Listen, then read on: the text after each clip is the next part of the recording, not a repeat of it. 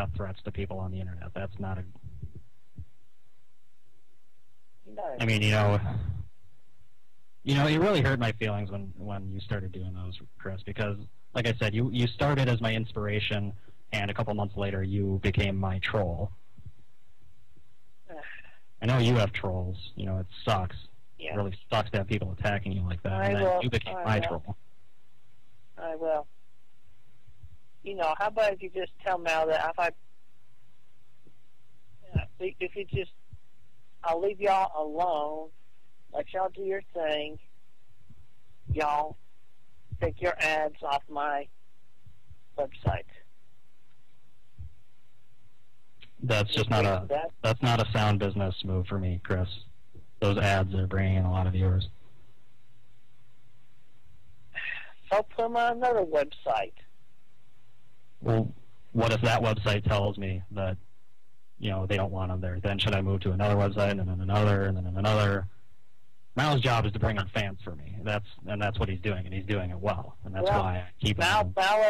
Mal never asked me before he put anything up there, or before he paid off Jack Thaddeus. He doesn't have to. That's the way ads work. You buy ad space that's publicly available. Advertising is not under your control. Yeah. But I was never there to witness that monetary transaction. I was never there for that quote-unquote agreement. You don't own the site, Chris. What? You don't own that site, right?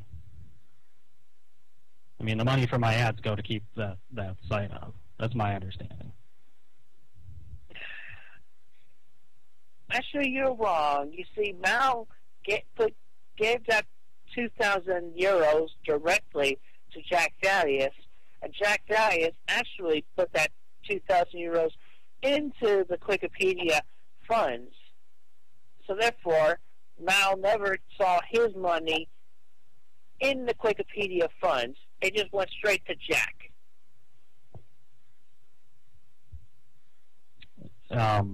I'm not really sure, you know.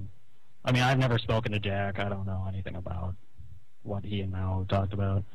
You know, I'd kind of like to help you out. Honestly, I would, but I'm still a little miffed that, you know, even after we had a pretty good talk last time, but you still kept going with this whole Mitch business. I mean, you took my character and altered him, and you know, you say that I didn't get permission to use Sonichu, but you didn't get permission to use Astrochu either. Yeah, well... Or Simon Chu. I almost forgot to mention that. Evan wanted me to talk to you about that, about using Simon Chu. You know, Simon Chu was his creation, and he used that without permission.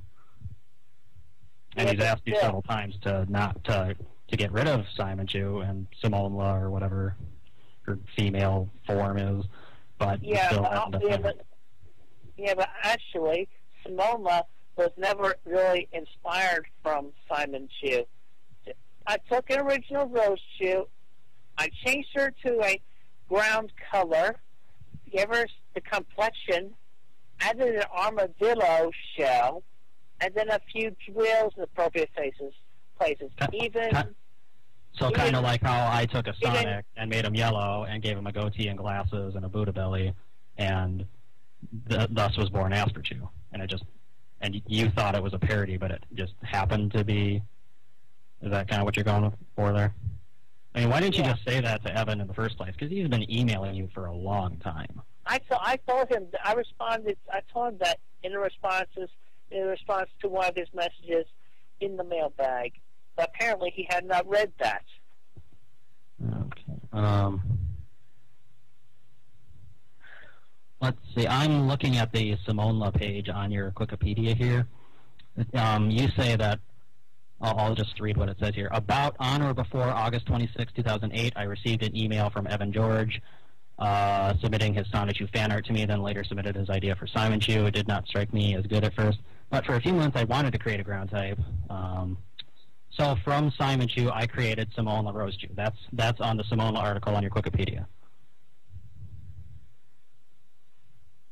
I mean, that's smoking gun, Chris. That's proof.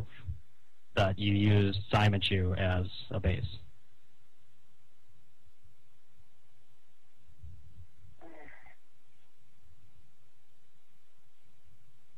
I'm not trying to attack you with this, but I really think this is evidence that you should get rid of Simon Chew and Simone Law.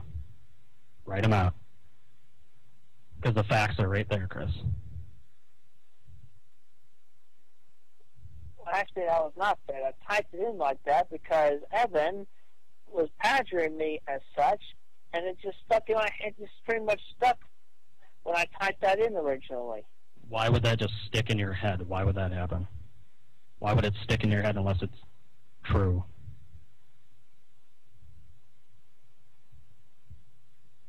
I put it in there to make a mockery out of him. Well, then you kind of lied about it to people, didn't you? I mean, because everyone else thinks that that's the honest truth.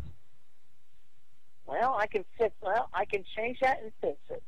Doesn't matter. You already established it.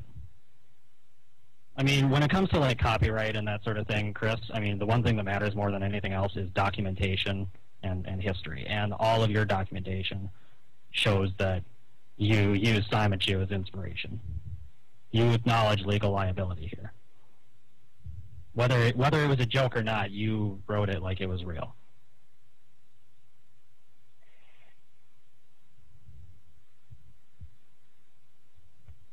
And Evan's been pestering me to talk to you because apparently you're ignoring his emails.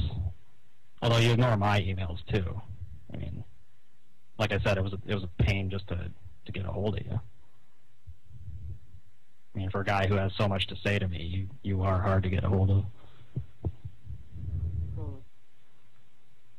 I mean, I want to let you know that you do need to comply with Evan's demands. Because he's talking about litigation, and if he wants to go get a lawyer over this,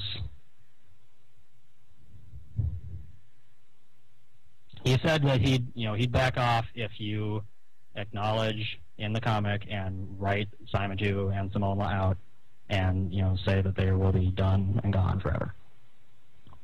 He has the copyright for Simon Chew.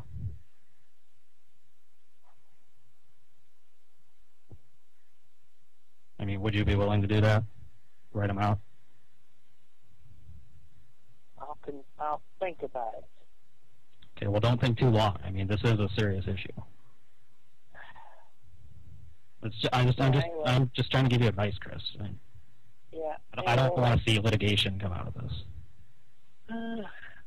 Anyway, I'm feeling tired right now. Okay, well, maybe I'll let you go. You have a good night, Chris. All right. Good night. Good night.